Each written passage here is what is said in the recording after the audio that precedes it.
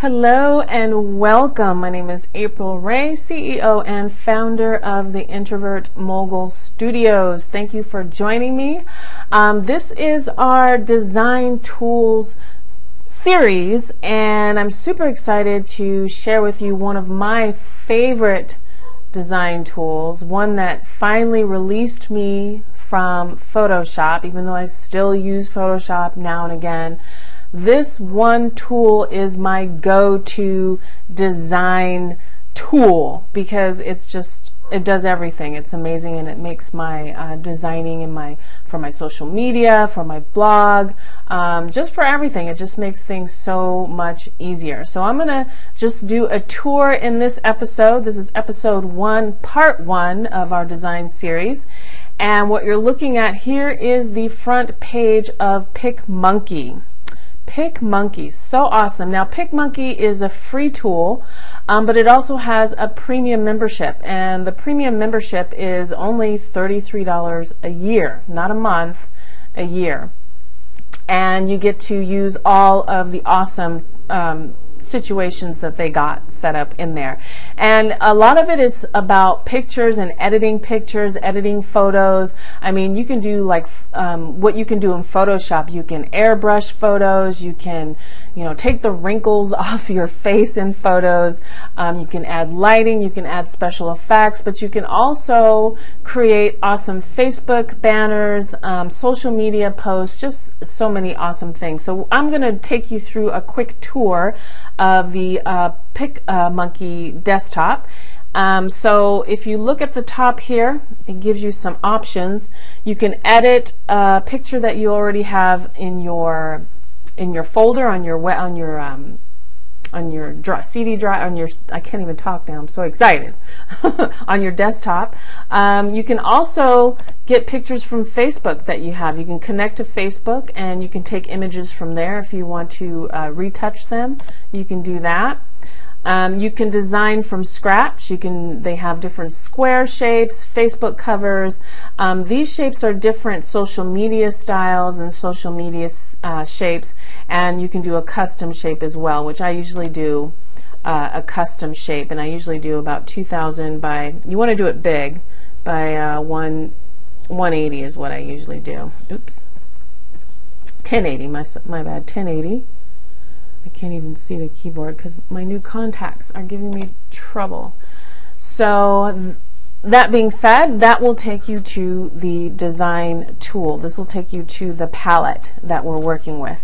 Immediately brings up the canvas. If you want to change the color of the canvas, you can do that here. You can pick a color. You can make it transparent. You can fade out the color a bit, or darken the color a bit. You can do that, but I'm just going to keep mine plain. So you can adjust the color if you know the code. You can adjust it here. So I'm just going to keep it plain.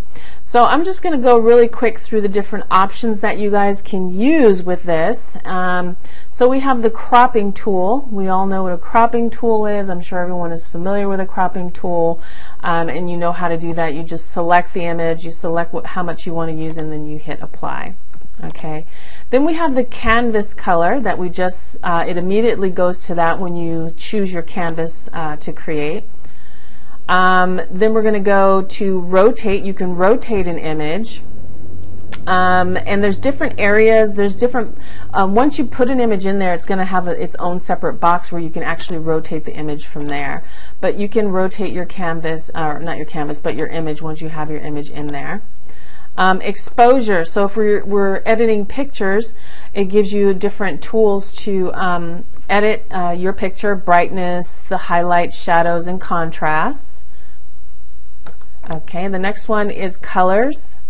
If you want to add your saturation, there's all different kinds of things you can do to put special effects on your images, on your pictures.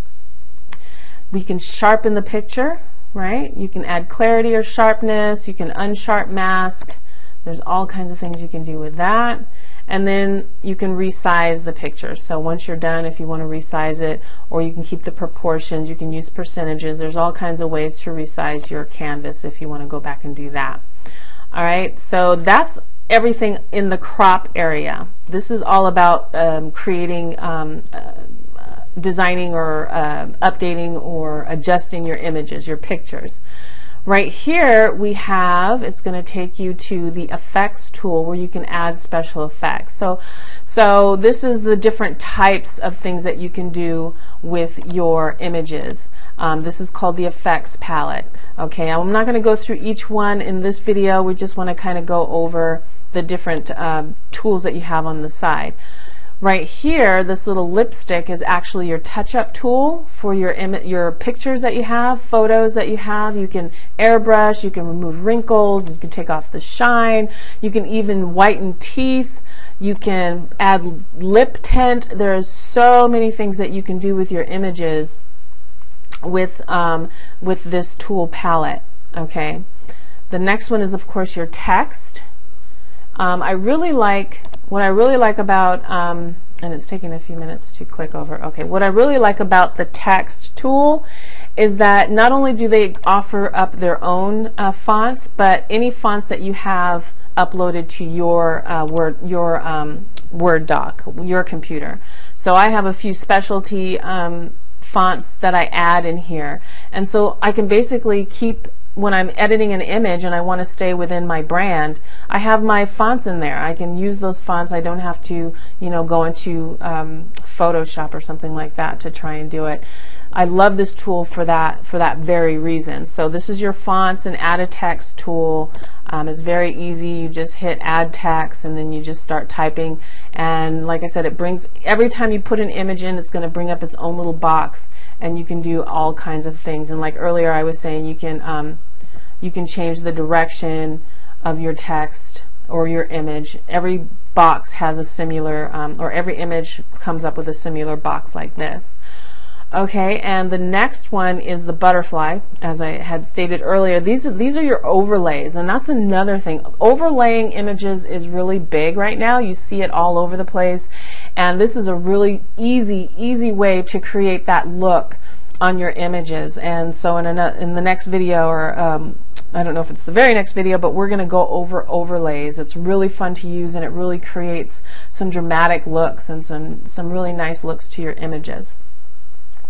All right, and the next one we have are the frames. Of course, we all want to put a frame on our images, and it just gives you a rundown of the different kinds of frames that you can add to your images. And then we have textures. This is a really nice added bonus that you want to add to an image or to a background. So we'll go over that in a video tutorial as well. And then lastly, they just added this themes, and this is really cute. I haven't played with this too much yet, but they have little themes that you can add. Each one that you click on, it gives you something. I guess if you have pictures, what it will do is you can add different effects, zombie effects in this case, to your image. So I think I'm going to play around with that a little bit more. That looks pretty cool. I never really... this is fairly new, so yeah, see, you can add a little lens look to your eyes and make you look all crazy and zombie-ish on that particular picture. So that's pretty cool. And then of course they have vampires, and each tab has its own palette that you can create really awesome portraits or pictures that tell a story. They had the Halloween thing going on. That's really cool. Different pumpkins. Oh, I just love this. PicMonkey, I can't even talk.